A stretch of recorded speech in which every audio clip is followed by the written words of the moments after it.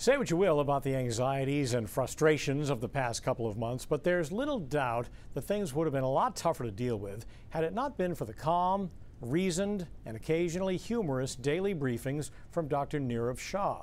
In fact, people like and admire him so much that they have created a Facebook page in his honor. It's called Fans of Dr. Nirav Shah.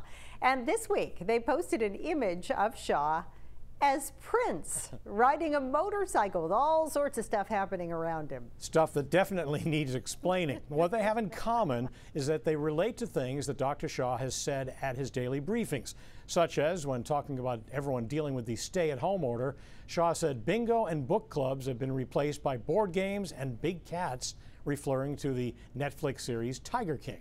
As for the Prince reference, Shah quoted some lyrics from the song Let's Go Crazy. And do you see that book sort of hovering over his left arm? That is a Stephen King book. Shah referenced King one day, saying it's understandable for people to think the pandemic was playing out like a story written by a local author a little north of Augusta, but that we all have the ability to write our own ending.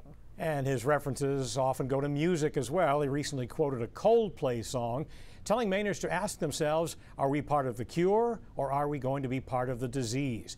Now, as for the bear holding the Flowbee, one day a reporter on the other end of a bad connection asked Shah about any unknown variables, but Dr. Shah heard unknown bear. His response, I don't have any thoughts on unknown bears. And finally, when talking about his own hair growing out last week, Shah quipped that he had put his Flowbee up for sale on eBay a little too soon.